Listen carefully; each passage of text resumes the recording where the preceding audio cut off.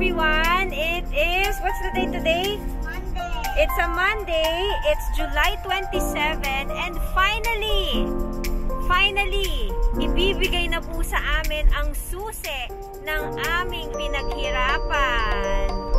So, technically, dapat nung March pa ito turn over sa amin, pero alam naman natin, nagkaroon tayo ng lockdown, ECQ, so they couldn't turn over the key to us. But after today, kami na ang in charge sa pagtanggal ng mga talahib sa paligid. Let's do this, guys! We'll take you with us while the key is handed over to the Legaspi family. Let's go! Let's go! So, hi crew. We're currently outside our home. No, it's just the house for now. Tapos gagawin natin siyang home. And we're gonna take you with us sa journey na yon while we fill up this place. So the houses pretty much look the same. They're just of different sizes. Diba? And same colors, pero kanya-kanyang diskarte sa gate, kanya-kanyang diskarte sa garden, and that's where I'm gonna come in. Diba? So if you can see, that's the outside of our home.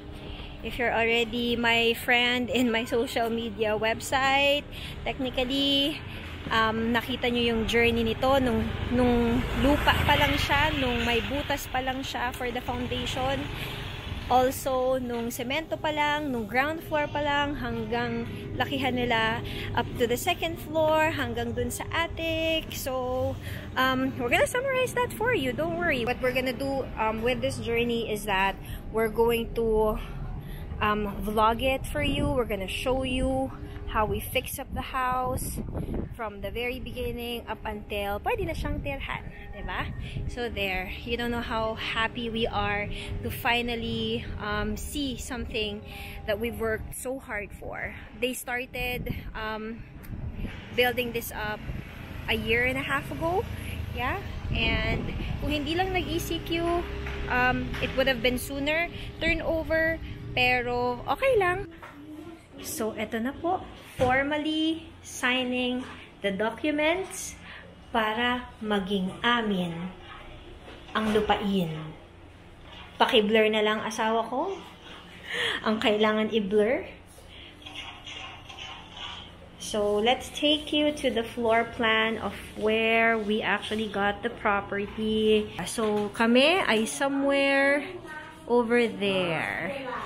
Diba? So, this is really, really exciting. Sobrang saya. We were able to really find a place to live. So, background lang. So, technically, after I got married to this guy, pag umuwi kami ng weekend sa Bulacan, sobrang bagal ng oras. Sobrang kalmado, sobrang simple, pero masaya. And that's what gave me, you know, the parang sign na, ay, okay, gusto ko dito tumira. And besides, diba, sila mama and sila papa, pwede naman bumisita anytime. And kami rin naman, diba? We can always go back to Mandaluyong to visit and basically, you know, spend time with each other. And the good thing is, sobrang lapit sa place nila Carlo. Actually, one time, nag-bike nga kami ni Carlo from that house to this place. It was really, really near. And ang next target natin within the next year is for me to finally learn how to drive. Para kung merong kailangan sa grocery, I can drive anywhere within San Jose del Monte, Bulacan.